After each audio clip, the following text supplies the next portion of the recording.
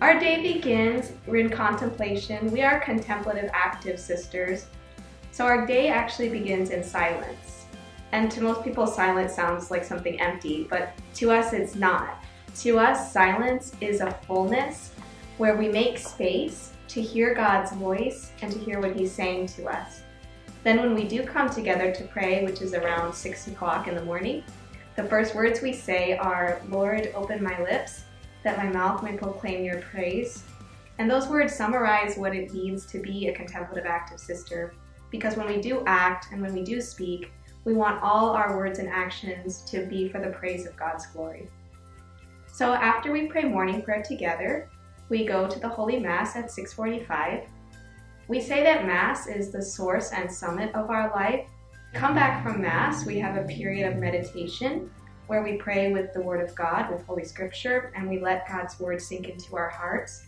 And then having been fed with Jesus' body in the Eucharist and on the Word of God, we're able to take that spirit of the gospel into our workplace and share it with everybody, hopefully, that we touch and that we meet. Our sisters have different apostolates. Our founder, St. Norbert, taught us that we should be prepared for every good work. That means that we want to do the work of the universal church, which is the sanctification of souls, starting with our own. And we do that in whatever way the needs of our local church present themselves. So in our parish, we have different ministries. We have a poverty program, which is run by one of the sisters, that helps out needy families in our area. We have a parish bookstore where sisters help not only to sell things, but also to speak to people and be present. One of our sisters works in the sacristy, helping take care of Jesus's linens, his laundry, and some of the work there. My job is to be in the school with another of our sisters. And that's a lot of fun, especially because we work with mostly younger children, the TK and the kindergarten classes. And it also is very touching to realize that I'm fulfilling the desire of Jesus to let the children come to Him. He has a special place in His heart for the little ones of that, I'm sure, and it must bring Him a lot of joy that they're getting closer to Him. We come back from the school around 3:30 in the afternoon and we pray the Chaplet of Divine Mercy together. And then in our afternoons we have different activities throughout the week. Some days we'll have classes, some days we have recreation together. Our favorite thing to play together is basketball. We like to play basketball quite a bit, especially when our sisters from the Formation House are with us and we really get intense. Most days we'll pray the Rosary together in the afternoon. At 6 o'clock we have dinner together. First we have a period of spiritual reading where we listen to a spiritual book, and that nourishes our souls while we're nourishing our bodies. At 7 p.m. we have Holy Hour. We get to have that quiet time just to pray and be close to Jesus and unite ourselves to Him and talk to Him about what's happened. And that we also pray Vespers during that time.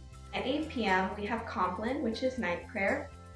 During Compline we also have what's called the Examen prayer, and that's a period where we reflect on our day and try to see it the way God sees it, to see how He showed us His blessings and His love throughout the day and how we in turn have responded to Him.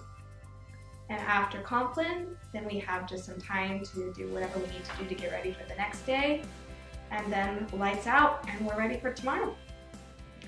A Norbertine sister is primarily a woman in a deep relationship with Jesus, and in particular with Jesus in the Eucharist.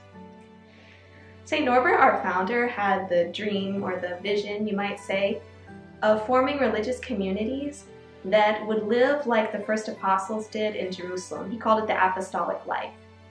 And we know that they were focused primarily on Jesus celebrating the breaking of the bread in their homes, meaning the Holy Mass, and then on the prayers. And for us, our common prayer together, the Liturgy of the Hours, is primarily how we express our unity, and it's really the most important part of our mission, our prayer together. So we dedicate a lot of time and energy into making our liturgical prayer very beautiful. We study Latin and Gregorian chant.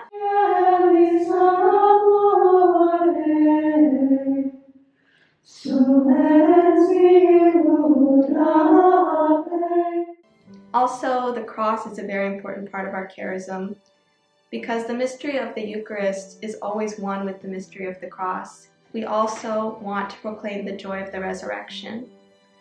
And primarily the way we do that is by our witness as one community, the witness of our unity.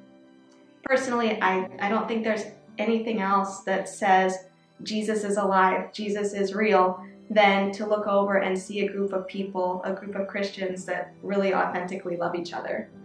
My own vocation really began when I fell in love with Jesus in the Eucharist.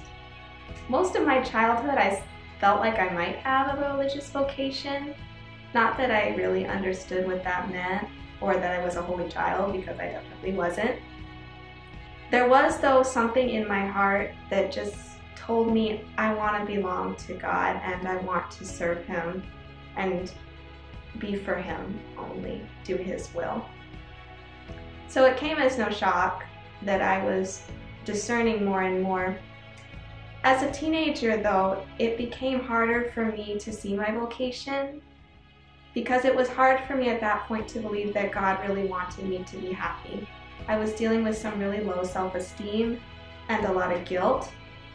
And at that point in my life, my vocation became rather blurred, I'd say. It was hard for me to really believe that it was something good that God wanted for me. But whenever I would be in adoration and I would be before Him in the Blessed Sacrament, those moments were very healing and very transforming because I felt that He loved me no matter what. And if God would be willing to come and be there in the host just for me, just to be with me, then He must have something good in mind for me. And I remember one particular visit, it was on a First Friday, where I came to adoration and spent an hour and then 2 hours and just stayed with Him so long because I felt like I could not get enough of Him. I couldn't get enough of being in His presence and just looking at Him and knowing that He was looking at me and accepting me as I was. And in that moment of prayer, I really heard Him say, "Will you be mine?" In my heart, I heard Him say, "Will you be mine?" And just to know that He was healing me brought a lot of healing and joy, deep joy. So I just said yes with all my heart, because how can you say no to that?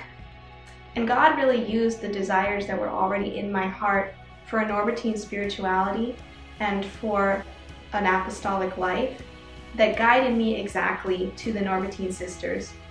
And it happened so providentially that as I was preparing to really discern seriously my vocation, the Norbertine sisters were coming to the United States to start our house. So He kind of just put us together, and when they were ready to accept vocations, I just went. It felt very strongly it was God's will for me and that He created me for this congregation. So I've been a junior now several years, and every day with Jesus is better than the last one.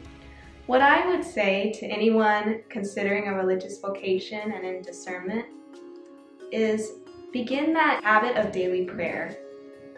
And don't be afraid, as you're building that relationship with Him, to let Him ask the question, what do you seek? What do you really want? And then in response, don't be afraid to ask Him the question, Lord, what is your will? What do you want from me? It can also be very helpful to have a spiritual director. We often have a lot of different desires in our hearts. Some of them are from God, and some of them might be from our more human side. And it can be very beneficial to have somebody who can look at those desires and see them objectively and kind of steer you where God might be actually leading you. And finally, and most importantly, consecrate yourself to Mary. Give Mary everything you have and everything you are, because she knows more than anyone what can make you truly happy and how to lead you to that lasting joy and peace that comes from living with Jesus in whatever vocation. Just give everything to your mother. She won't let you down.